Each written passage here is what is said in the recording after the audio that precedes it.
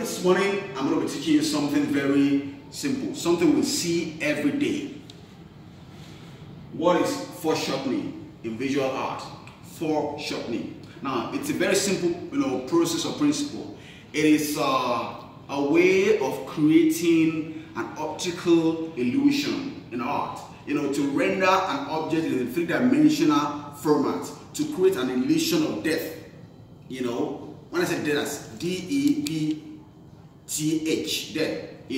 Creating that three-dimensional effect in a drawing. For example, if I am to draw my arm like this, if you're drawing it, basically, this is where you're going to create your foreshortening.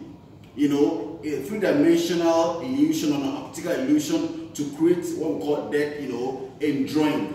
That way, it will appeal to visual sensor for the viewer. So it's a very, very useful principle when you're drawing, especially when you have to render particularly an object in a way that shows that yes, it is there, but it is not extending to maybe out of your drawing. So it's very common, and you can see that every day in paintings, in drawing, in all form of that drawing. Basically, to create a kind of three-dimensional, ideal, or depth, optical illusion. Basically, that's what we call foreshortening in art.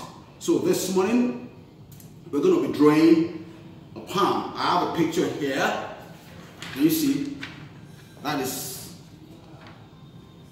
a man or woman, I don't know, but you can see that foreshortening being created here. I'm going to be drawing that, and then we're going to create our own, foreshortening, using this drawing as a guide. But before then, we have something fun to do this morning. We're going to be using our palm as the canvas to paint on. You're going to paint on this with different colors we have, and then we can create a face or something on the palm, and afterwards, you're going to stamp it on your cardboard, and then you will see the images you've created on your palm replicated, by stamping on your card, and then we can trace them out. And it's going to be a fun class. We're going to have a wonderful time this morning.